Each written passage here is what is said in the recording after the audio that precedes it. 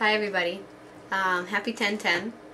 I just want to talk today about sin and just how it's done us such a huge injustice. Just the idea of sin has done us a huge injustice as spiritual beings.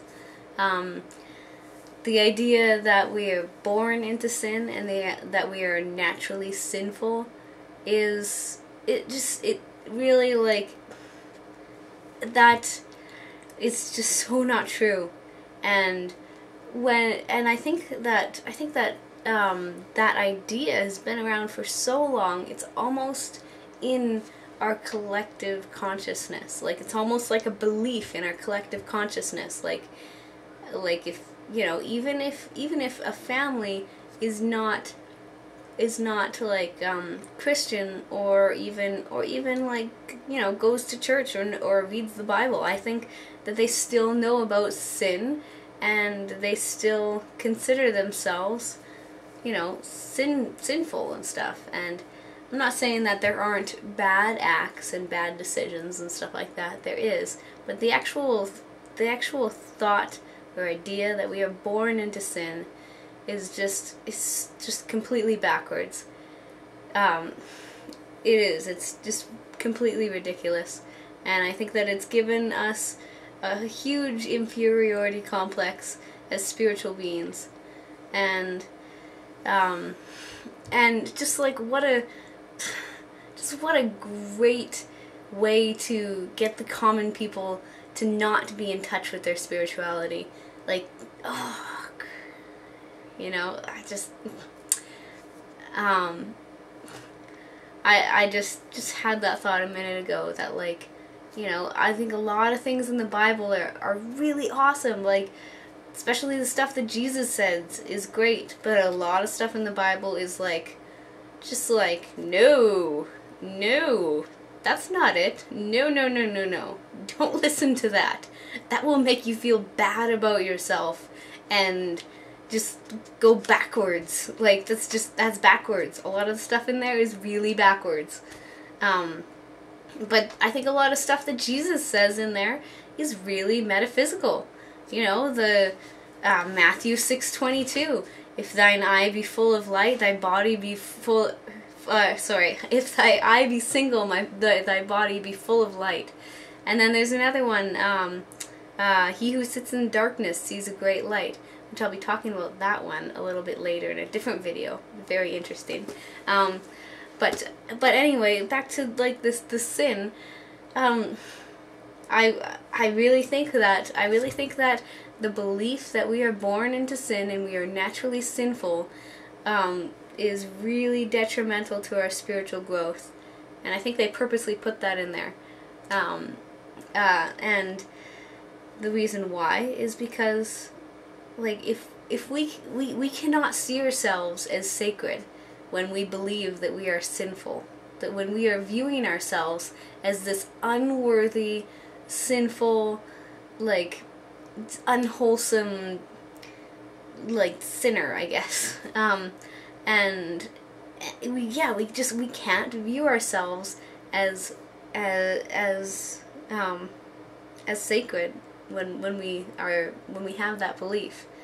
And if we can't see ourselves as sacred, then we can't unconditionally love ourselves. And if we can't see ourselves as sacred, then we can't treat ourselves as sacred, and we can't let other people treat us as sacred either.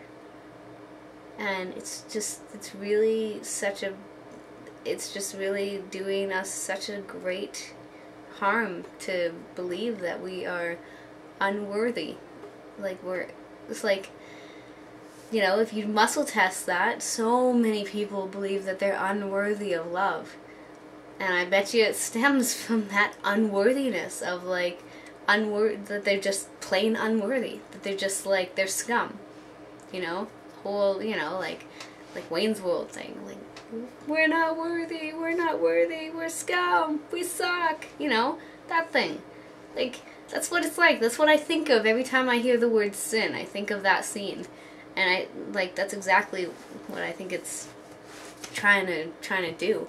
And so back to the positive part, we need to see ourselves as sacred. We need to view ourselves as the opposite of sinners. We are sacred. We are sacred spiritual beings.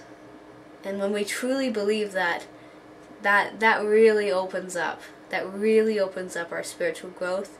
And the best part about it is when you can look at yourself and truly believe that you are a sacred being. It is natural. It becomes your nature to view other people like that and to act like that. Of course we struggle with, we think it's something that's inbred inside, or not inbred, but bred inside of us. We can't get rid of this this sinful nature and stuff like that.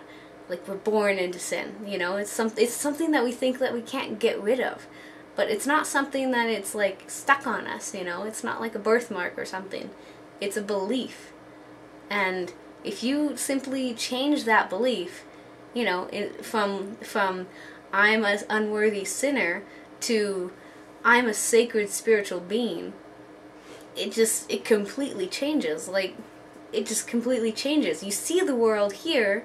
When you're over here, you see the world as you see yourself as a sinner, you see other people as sinners, and it's really hard to see beauty in the world when you're looking at the world from these unworthy eyes. The whole world looks unworthy, and oh, why are we even here? Why am I even living if I'm this this horrible sinner and stuff? You really feel really bad and awful about yourself. People struggle so hard to get confidence, to get genuine confidence, and really once you fully believe that you are a sacred spiritual being, you can see the world. You can view the world like that as well. You honestly, it's as within, so without. If you honestly see yourself as sacred, it will be natural for you to see other people as sacred and to treat them such, or as so. Yeah. And to see the whole world as sacred. And then a beautiful and amazing thing starts to happen, where you just look at the world and you can't help.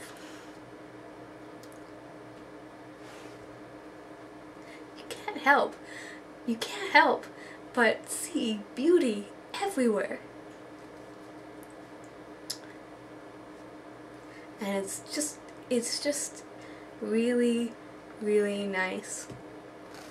It's just beautiful.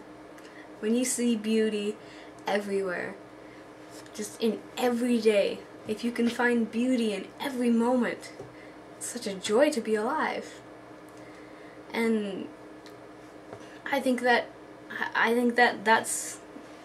once we get rid of this idea that we're sinners, we can open up to the idea that we are sacred, and then we can view the world as sacred and beautiful.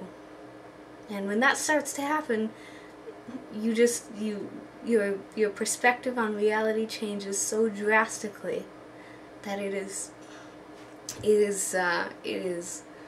even hard for the physical body to withstand, as you can see. It's happiness makes you cry, as the Flaming Lips said.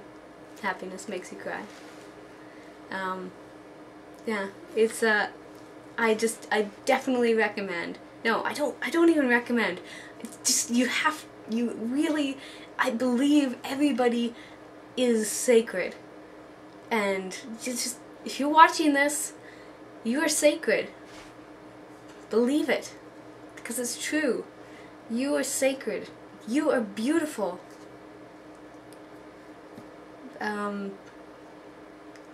So look at yourself like that.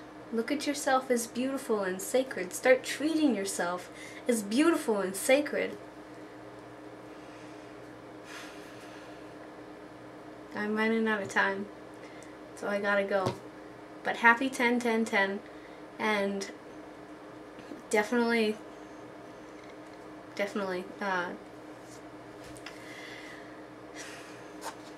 you are sacred.